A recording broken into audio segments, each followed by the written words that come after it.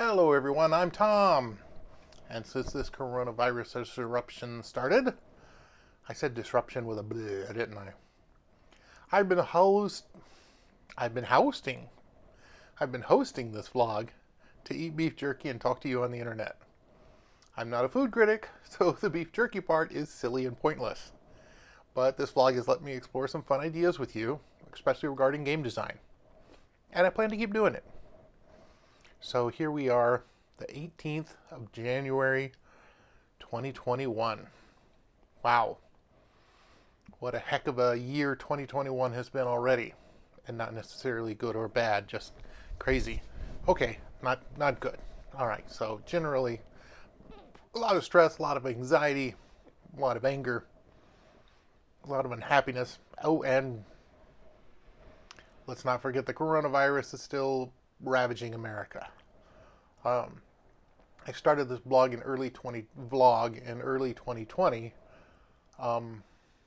more like summer 2020, somewhere in there, so that I could kind of have a contemporaneous record of the coronavirus lockdown and the coronavirus situation.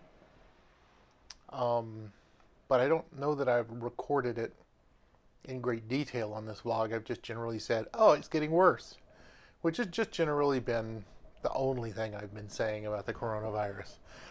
However, lately, as in this year, some people have been actually getting inoculated.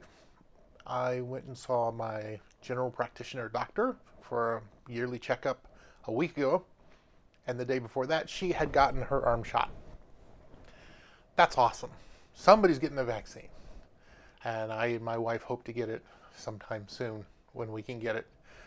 Here in Ohio, the state rules basically are giving it based on age. So I have actually gotten emails from the two major hospital systems in my Cleveland area, University Hospitals and Cleveland Clinic. These emails are both basically saying, hey, we're going to give you a shot if you want it, so sign up.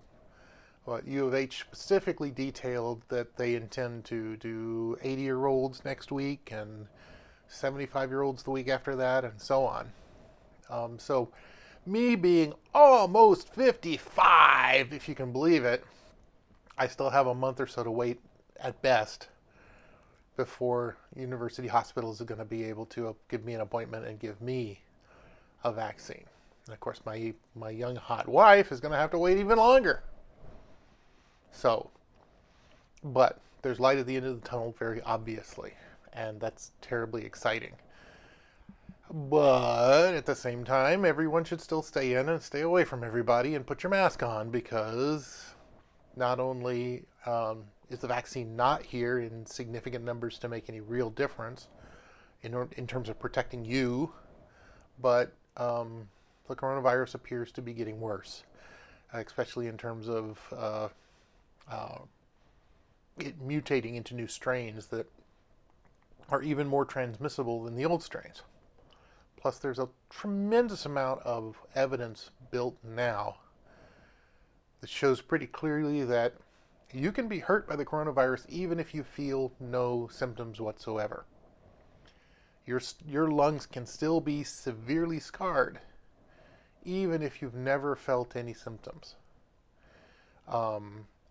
And if your lungs do get severely scarred, many doctors have pointed out that that severe scarring can be much worse than a chronic smoker in terms of lung damage.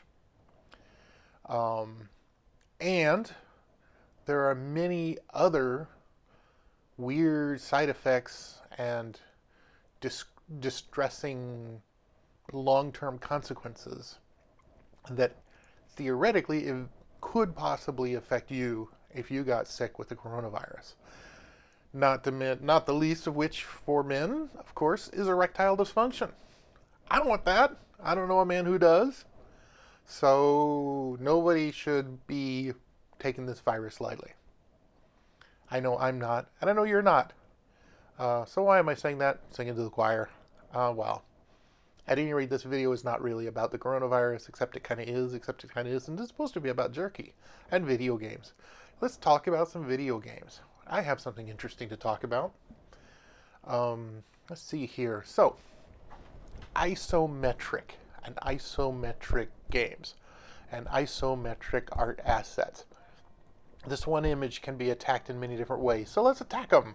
First off, let's talk about what isometric is. Technically, the term means same distance. It means all the directions you can go are the same as the other directions. But that doesn't really mean anything except in terms of isometric projection, which is the term for basically how the little buildings and mountains and trees get drawn. That's the whole point of the isometric projection, which is often shortened to isometric when we're talking about video games. The isometric art style, which you can see here on the left side of the screen, was one of the earliest ways for video game developers to approximate a 3D view of the world, a 3D view of the digital game world. It's not 3D at all, but it's clever. It's a clever way of drawing such that it can look 3D to the human eye.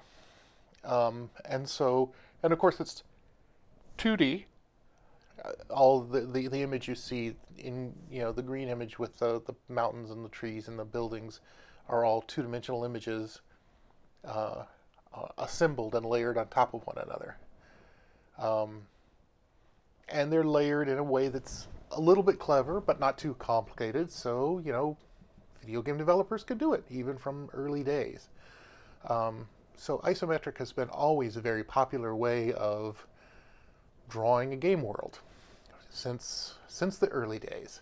And honestly, nothing has changed because it's still a very popular way of drawing a game world. It's still a very popular way of it's an easy way for players to understand what they're seeing. So I'd also like to point out that this image is actually a screenshot off of a website that sells art assets for video games. A thing that didn't even exist 10 years ago, or 15 years. And I have said many, many times to many, many people that there's never been a better time to make a video game than today. And part of the reason for that, but certainly not the only reason for that, is because it's easier to get art assets cheap or free than it has ever been before. Now, as you can see from this website, I can pay $80, $79, for a license to use all of these images in a video game that I make, and I can sell that video game, at least one video game, according to the license. Only $80. Good grief, that's cheap. That's absurdly cheap. And if I wanted to go lower in graphics or quality, or not necessarily pick what I want, I could probably find a similar set of art on the internet for free for use in my video game. So if I wanted to make a game where you traverse a 3D world, an isometric 3D world, like the one you see in front of you, dirt cheap, terribly easy to use. Straightforward, well understood technology. And did I mention dirt cheap? And that's why we have, and have for several years, the so-called indie apocalypse. The idea that there's far too many video games, and there's more than anyone could ever play. And so my games and every other indie game developer's games get kind of lost in the noise. Because this is one of the many, many reasons why it's so much easier to make video games than it used to be. So I've talked about how cheap and amazingly easy it is to get a hold of this art. I've talked about what the art is. Let me talk a little bit about the world. Obviously, as you see it on the screen, this is kind of a world map. And usually when you see a world map like this in a video game, it's because you have an avatar that can traverse that world map. In other words, you have a little knight in the center of the screen, and he marches or she marches around and can you go through the forest, go into the forest and fight monsters, go into the town and heal up and rest and buy new equipment, cannot go through the mountains, and so on. The original Ultima games were some of the first games to pioneer this vision of what the world looked like and how you were supposed to move through it and interact with it. And again, it's very time-tested and very easy concept. However, there's, you could also easily implement another game vision with this art set and this image that you see in front of you, and that's a city building game. Now, a city building game is a subset of what I call a system game. I call it that because I haven't liked anyone else's terms. I haven't liked anyone else's dictionary words for what we're talking about here. Because, of course, I'm a very deconstructionist, mechanical thinker in these things. But there are a lot of city builder games, and the thing they all have in common is that you are kind of the god, emperor slash mayor of a town or a city or whatever, and your main decision is what building goes where. So you make sure that you plant the town center first, and no, everybody needs some food, so let's start with a hunter's lodge, put that down as a town center. We need to build a lot more buildings, so let's build a logger camp to go out and log down the trees and chop down the trees, and then of course the trees get denuded, and then that makes you more space where you can set up farms and buildings and things, and so on. But the key here is that there's all these relationships between the buildings. The city doesn't work without a city center. To get wood, you need to build a logging camp. To get finished wood, you need a lumber mill, and to store wood, you need a lumber yard, and so on. All these relationships between the buildings and the different assets of the game, but mostly from building to building. What building does what in relation to what building is kind of the data heart of a city builder game. And because of that, with a city builder, you quickly get into the meat of why I call it a systems game, and that is that as my experience with a systems game, the fun is not found in placing the buildings. The fun is found in tweaking the placement of the buildings. In other words, you build a system, you build a sustaining system. Okay, making sure that you've got your town center and your lumber camp and your farm and your textile and your whatever have you, and your sheep, your shepherd, and you get all these pieces so that you can keep all of your little townspeople alive.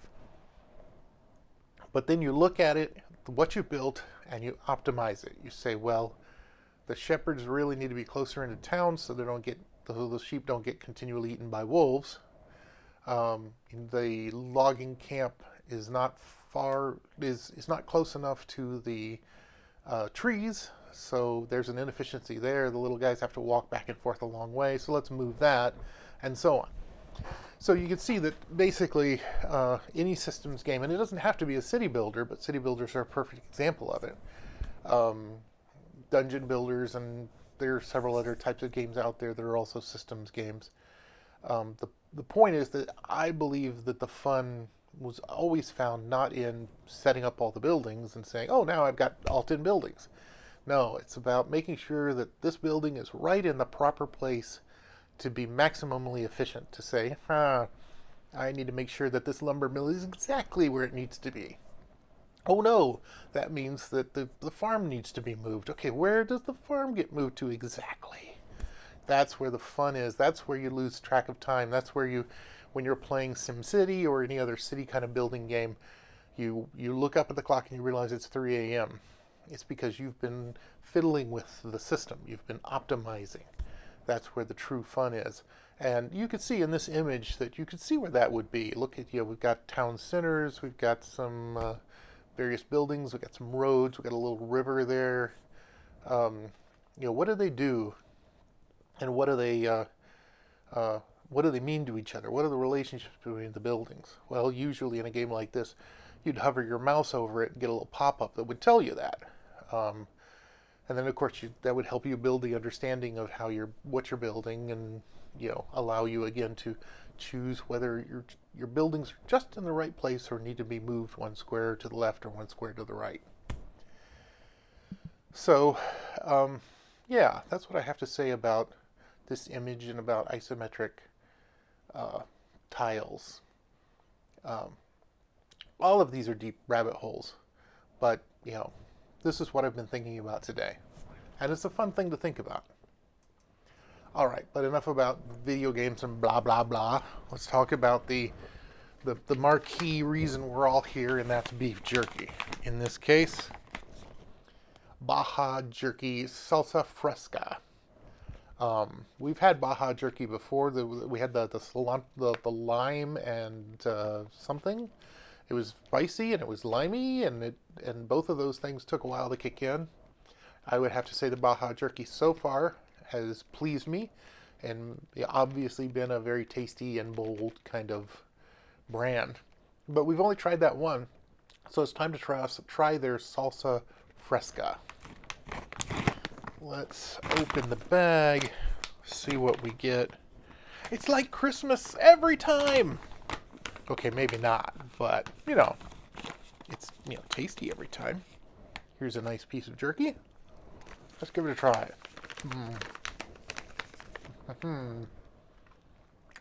Baja Jerky Salsa Fresca.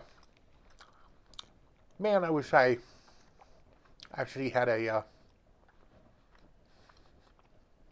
advertising deal with these companies. I certainly know how to, face the product and sell it to people. Okay.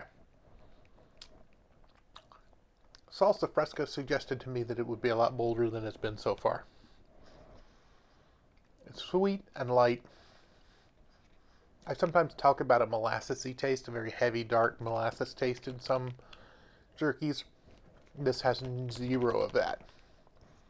There's no heavy taste to this jerky at all. It's good texture. It's not too dry, not too wet. Not at all spicy. There's no kick whatsoever. So it's, I would say that it's been a long time since I've had beef jerky that tried to taste like popcorn. Tried to taste that kind of, trying to be light and fluffy and inoffensive and maybe a little sweet. But this Salsa Fresca Baja Jerky certainly fills that bill. All right. Let's open the mailbag, shall we? The mailbag is, as is often the case, filled with only one letter from our good friend Adam Para. And Adam, in this case, from the last video, says, thanks for the video. Thank you, Adam. Talking about unintended uses for games, what is one of the best ways Artemis players have surprised you? Thanks for the question, Adam, and also you have another couple of questions, but first off about the Artemis things. I'll tell you exactly how they surprised me, and that's with their real-world bridges that they've been building. So, when I first made Artemis 10 years ago, I said to myself, there's got to be nerds like me who have a Star Trek bridge already built in their basement or their garage, and they're just waiting for my software. And I'd even seen kind of reviews and, things in magazines over the years that suggested that that was the case, that there were people who'd done that. And I'd seen, things where people had made, kind of entertainment rooms and things like that that had a Star Trek theme. And I fully expected those people to contact me, and they never ever did. Instead, people contacted me and said, now that I have your software, I'm going to build a spaceship bridge in my basement or my garage. I got a lot of those messages, and boy, did they follow through. I know for a fact that they followed through because, number one, I have an active and an excellent forum on associated with my Artemis website, and people post about their bridge building all the time.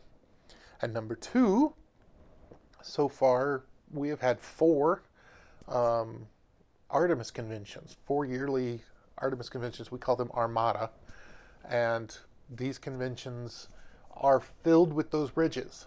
These conventions are an opportunity eagerly taken for these people to take all of their cool, amazing bridges out of their basement or their garage and put it on a truck and drive it for miles and bring it to a hotel ballroom to share it with everybody else. And they have done so. So I know firsthand, because I've seen them, I've looked at them, and I've touched them, of all the hard work and beautiful bridges that people have built. Again, I didn't dare to imagine that this would happen. This was a complete surprise to me. I just thought that somebody would have already made such a thing, but they didn't really have software. I was their software guy, but they'd already made no. They said, now that you have the software for us, now we can go ahead and build the bridge, and they did. And they're still doing it. And there's a lot of evidence on the forums that everybody being locked down for 2020 only meant that they were going to work harder on their home bridges. So, what's most surprising to me about the players of Artemis is how much work and effort and energy they put into those amazing custom home-built bridges. I love each and every one of them. I think they're amazing. And I really want to do more Artemis Armada conventions because I really want people to come and show off their bridges. They're just so amazing. I can talk about them and look at them and play on them all day long. And that's kind of the point of that convention. It's that basically that's all everybody does in that convention. All right, and Adam also asked a question. Also, what do you mean by store-bought? I have never made homemade jerky. Well, that's actually kind of 2 things, Adam. First off, by store-bought, I actually mean going to the corner store and buying beef jerky. Usually, when you go to the corner store and you buy beef jerky, you've only got Jack Link's and maybe another brand or 2 brands. And that's the most, popular, most just well distributed. But as we all know from watching this channel, there's a lot of craft jerky out there. There's a lot of indie brands of jerky. And it's usually the case that you can only get them in a specialty store or online. That's what I mean by store-bought. The stuff you can go to the 7-Eleven or the Circle K or another convenience store and get. That's kind of what I meant by store-bought. So this Baja jerky, I've never actually seen it in the corner convenience store, so I would not necessarily call it store-bought. If they really ramped it up and took off like wildfire and it was in every corner store in the country, I would say, of course, now suddenly Baja jerky is store-bought. But again, this is my own terminology. And he also asked about homemade jerky. And of course, tons of people make and eat homemade jerky. I have stopped and bought homemade jerky on the roadside before. I have made some jerky. I tried to make jerky in my hot air fryer, which is not really the optimal way to make jerky. Among other things, Alton Brown did a whole video or a couple of episodes of his Good Eat show about making beef jerky. And of course, in his opinion, it's about carefully seasoning the crud out of the meat with salt and vinegar to destroy any buggies. And then the key for him is not to cook it at all, but simply dry it over time. And he has some elegant, home kind of do-it-yourself solutions for that. And he pointed out, I think, because I watched this video years ago, he pointed out how a lot of, kind of single-use beef jerky, meat drying tools and devices that are out there cook meat more than they dry meat. And his thing was about making sure that it's dried and not cooked. I've had it both ways. It's tasty either way. But I know for a fact that even if all you have is an oven or a box fan, you too can make beef jerky. It's just, you know, it's one of those things. Um, but also, there's a lot of good beef jerky out there, so if you don't want to make your own, you don't have to. Um, so yeah, it's worth trying a time or two. Is I guess is what I'm saying. Um, so yeah, thanks for replying, Adam. And if you are not Adam, but you would like to reply, I certainly encourage you to do that by posting a comment down below here on the YouTubes, or I also post this to Facebook, where you can also make a comment if you would like to. If you want to get notified, then you can hit the subscribe button and the little bell so that you get a message every single time one of these videos goes up. I appreciate making them, and I appreciate you watching them, and I appreciate you and I getting together and getting through this plague time together. Baja Jerky, Salsa Fresca. Some of the lightest jerky I've ever tasted in terms of taste. There's nothing heavy about it. It's very light and very mild, and you know, kind of sweet, but not. I would not say that it was overly sweet. I would say that it was overly light. It's one of the kind of airiest, kind of not heavy jerkies I've ever tasted. Not bad. All right, everybody. Thanks for watching, and I'll see you next time.